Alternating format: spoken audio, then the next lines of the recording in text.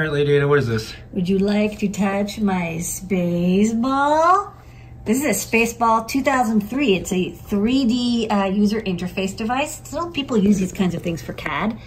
This one's pretty old, so it's got a DC and RS-232 connection, but I'm actually testing out this FTDI-based RS-232 cable. And so you set me on a path to maybe get this working in Python. And it actually works pretty well. I got the button presses working. It can detect all the buttons.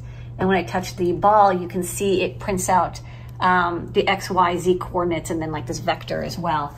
I put the code up on Gist on my GitHub. And also you've got some really cool photos and videos of this on Flickr if you search in the Adafruit section for Spaceball. Wow, wow.